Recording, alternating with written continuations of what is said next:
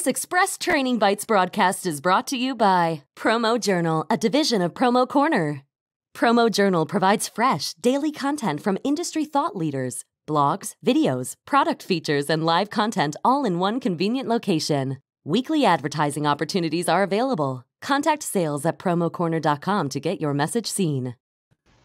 All right, everybody. Happy Tuesday. I hope you're having a fantastic beginning of your week out there. We did just come off of a short week, and so this is the first long week. I think everybody's back into the rhythm. Our guest and I were just talking before that we feel like there's a lot more people out doing things, and I love to see that, especially because it is summertime. So speaking of that, you are watching Express Training Bites here at PromoCorner or over on Promo Show's Facebook page, on PromoCorner's LinkedIn, PromoCorner's YouTube, anywhere that you can find us on social media. That's where you're going to find this show on the first and third Tuesday of every month. We have a fantastic guest here today talking about some activities that we typically think of in the summertime, going to like running events. We've got Brian Goodell from Bibboards. Brian, how are you doing, man?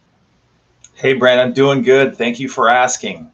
That's awesome. So, Bibboards, when I first heard it, I was like, what is it, like a billboard? What is this? So what is it? Just real quick, take 2-3 minutes to kind of explain what this product is and what we're talking about today.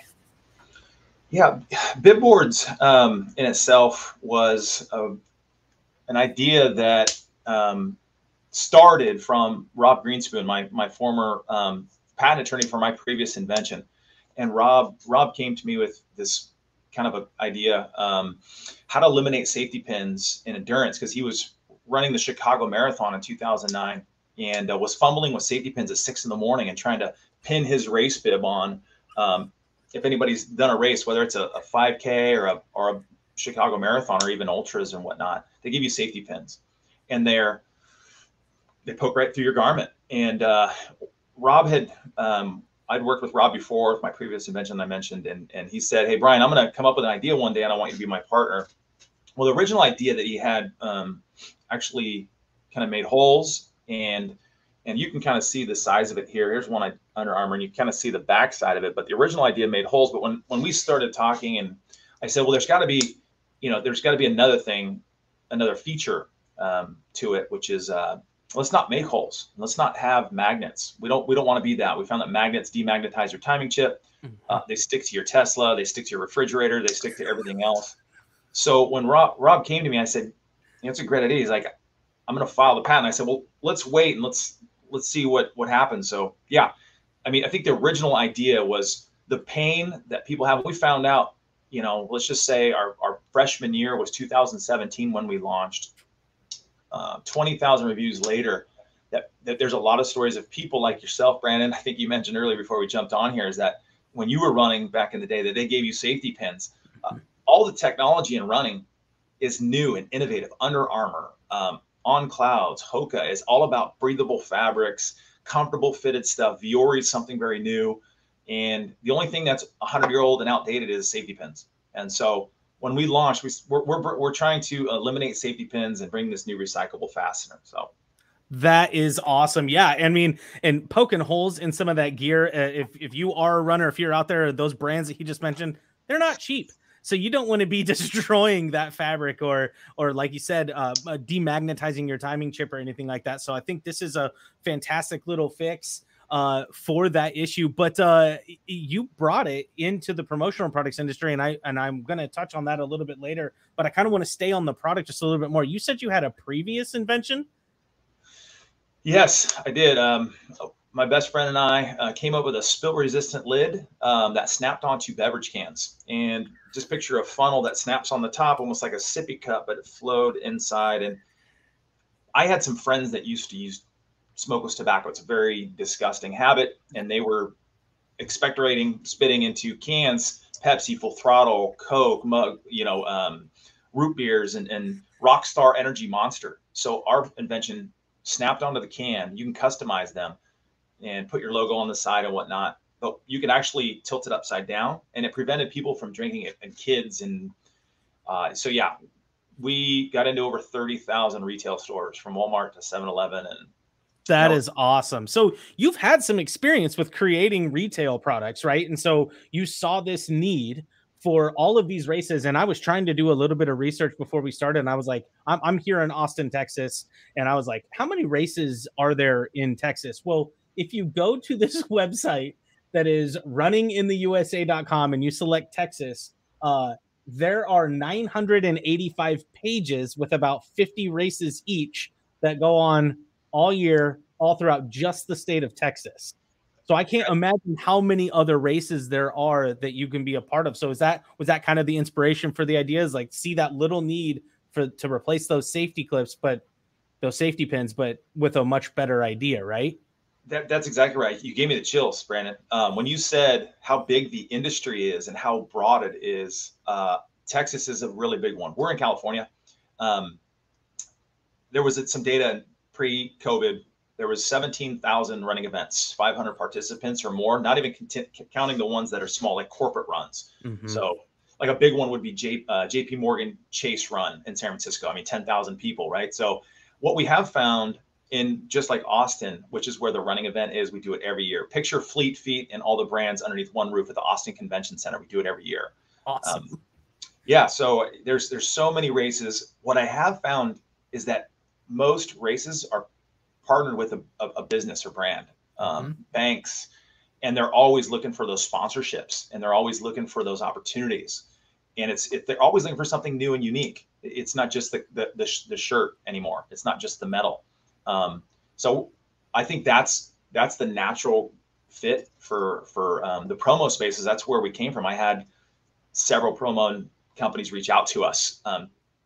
And I was like, okay, this promo space, I have to get in here fast. So let's talk about that, because you just brought up the two magic words that the promo industry thrives on, which is sponsorships and partnerships, right? And that is the key thing with races, right? They are usually sponsored, and then they're usually for a good cause. So to come up with a product that can be used at every race, that's kind of a big thing. So how did you get into the promo industry? Were you? So you said you were 2017. When was your first show in the promo industry? Our first show was 2020, right? A month or so before kind of the news released everything. But I had actually been taking promo orders and started understanding what PPI even spelled, what ASI meant. But I had, a promo company brought me this company. They're Abbott.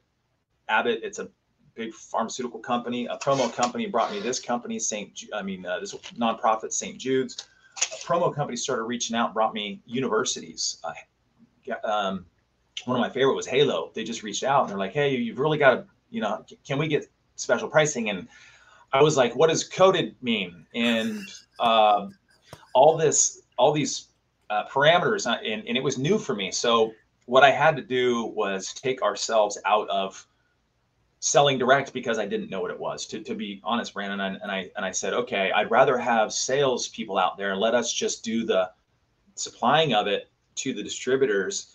And wow, I got these people that have relationships and that they're go-getters. And I'm like, okay, I've got to do this. So yeah, in 20, I signed up and went to my first promo show. And I had a line, probably about 15 people deep, just to talk to me and about this. And what was interesting is they were runners. So runners or cyclists or triathletes that were also promo reps and distributors. So that was pretty cool.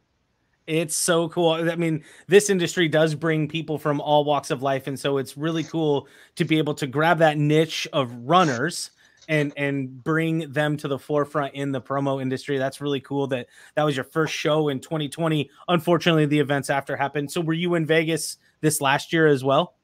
Yes, we were. Awesome. Yeah, we were. So our first one was 20. I think I counted 198 promo companies came by. I ended up doing probably 30 to 50 orders. I can't tell you. And then this last one, we had 278 came by, stopped by, dropped their card off. And then those led to quite a few orders.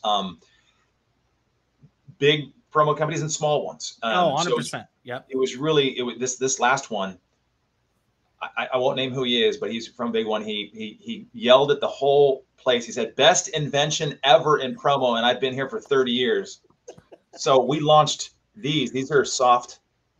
This is a Chick-fil-A logo we just did. And if you can see, they're made from PVC. So these snap on just like our traditional, but these are lightweight. We put them on all these watches, but you can see here how they can snap on something with a hole or without a hole.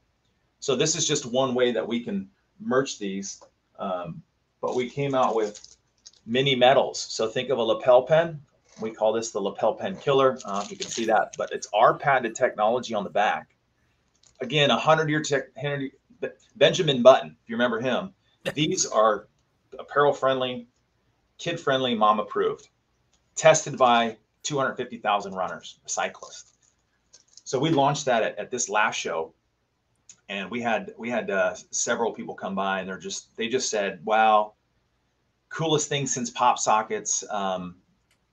Ironically, I'm very fortunate to have those guys guiding us and advising us in the space of promo. And humbly, I'm just trying to get better. That's so cool. And that's all, like, when we talk about those partnerships between the distributor and then suppliers like yourself, that's all any distributor ever wants to hear, is that a supplier is constantly trying to do better. So coming from retail into the promo industry, that is quite a shift, because you're going from anybody can be your customer to now you're focused on who you're marketing to. So, but you have some great mentors with the guys over at PopSocket, which is fantastic. What are some of the good things that you've experienced in promo? Now, you talked about your, getting to meet all those runners and everything. What are some good experiences about promo versus dealing with retail? So good experiences, what I've learned in promo is that when you're a seasoned promo rep, you have a relationship with brand X or corporate X, and you see the new innovative idea, and it doesn't take me long. Or matter of fact, a lot of times they're coming up with ideas on where to go with it, where I'm typically saying, go here, go there. This is a way to use it. And they're coming to me with all these great, and I go, you're basically like sitting in on our meeting. So it seemed a lot of the times that they totally get it before the brands. That's awesome. That is so cool. And yeah, and being able as a supplier to be able to listen to those distributors and be able to kind of guide your business, stay with your core product, stay with your core idea, but be able to guide the product into their niche or need is very cool. One of my favorite movies is Robots with Robin Williams. And one of the things that he said that always sticks with me, and I always put this part of the movie, but it's see a need, fill a need. And I think that's what you guys have done here at Bibboards. So that's really cool. What are some of the challenges? We've talked all these great things. What are some of the challenges with both coming up with a brand new product and then also introducing it to the promo industry? I think one of the challenges is push versus pull. It's kind of a, if I tell you that, my baby's really cute with dimples at the same time, every product we see, a lot of the time, I also think a lot of the brands say, hey, go find me this product. So one of the challenges we've had, we're probably in 100+ retail stores right now. So it's not 30,000 like my previous, but it's growing. The request versus the push, right? I always like to, be the one that shows up with a cool new toy on the playground. That's just me. I want everybody to play with my ball. So I got it. You can't play with it unless it's, you're playing with me. And I think that's an advantage we have for our distributors, is that if they show it to their customers right now, they can be the first to show something unique. And I think brands want something new and novel. And how do I know? Is because the brands kept reaching out to the race directors and wanting to just bring them our product. And so the race directors started bringing it to us. What we want with promo is if they say, hey, once they show it, they touch it, feel it, it's kind of like, oh, I get it. Because everybody loves the lapel pin, but they hate the holes. Everybody knows what Jibbitz is for a Croc, but why would you do that when it's safer to send your kid to school with your corporate logo? Or could you wear this, like I'm wearing an American flag here today. Could you wear this on your, next Zoom call and show your, like we just did Airheads, candy. Like I think that's the challenge, is getting them to go and saying, this is actually the coolest product out there right now.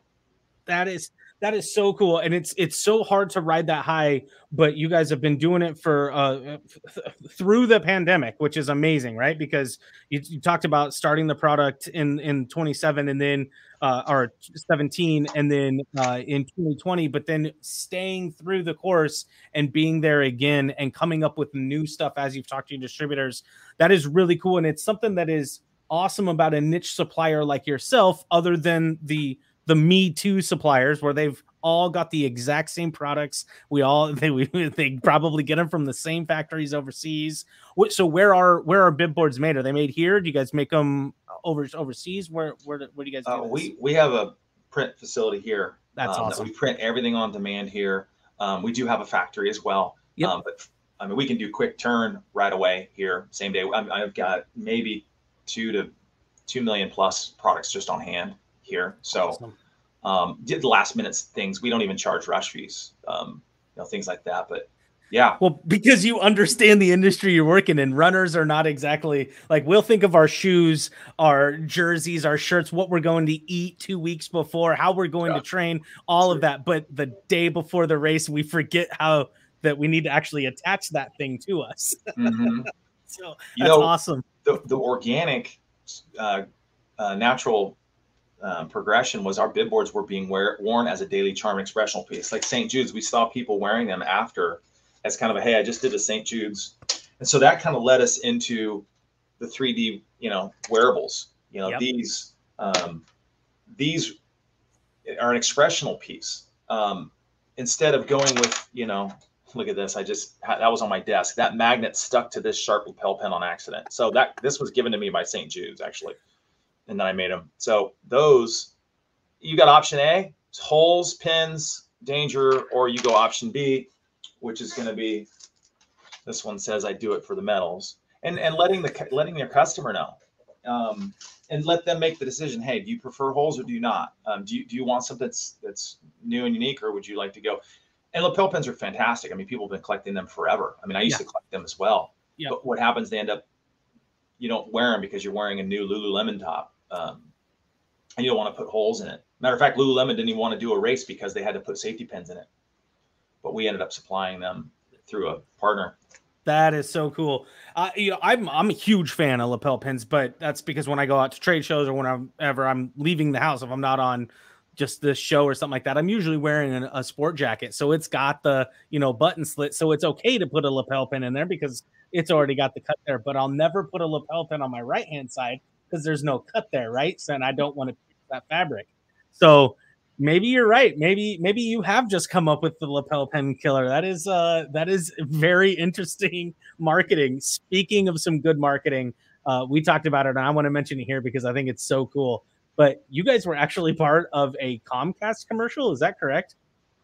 We were, yeah. Just one of those. They're kind of cheesy because they make you do this whole and I had to do that take a bunch. But yeah, we were selected. I think they like to do the restaurants and the local gym and things like that. But I think when they approached us, they were just thinking of a new kind of an outdoor endurance brand story. So yeah, I was on a Comcast commercial, went national, and all my friends made fun of me for it. That is so cool. Man, we talk about that all the time here in the promo industry, that we're super popular inside of our industry, but you had a nationwide commercial. So props to you, man. So coming into the promo industry, that's got to be easy pickings then. So, Brian, dude, thank you so much for kind of telling your story, showing us those new products, giving us the future look into what you can do by creating a product and managing the building and the growth of the business through the promotional products industry. And thanks for choosing the promotional products industry, because there's a lot of new products out there that people don't want to bring to promo. So thanks for doing that. Yeah, absolutely. It's fun. I'm here to stay. I'm not going anywhere. I've made a lot of friends in promo, and I'm still a freshman. That's how I look at it. I'll be stuffed in the garbage can. I get it, but one day I'll be a senior, hopefully. And no, I like the promo industry, and we're here to stay. That is awesome. I really do hope. I can't wait to see what you guys do with this. You're already making some huge strides just in the few years that you've been here. And we'll definitely bring you on here in the next year or two and do a revisit and see what new products you've put on. Does that sound good? Oh, I'm in. Thank you. That's awesome. All right, you guys, thank you so much for watching Express Training Bites. And this is Express Training Bites. It is on the first and third Tuesday of every month, bringing you some fun little educational tidbits while you're enjoying that bite on your quick little break. All right, guys, have a good rest of your day. We'll see you on the third Tuesday. Thanks, Brandon.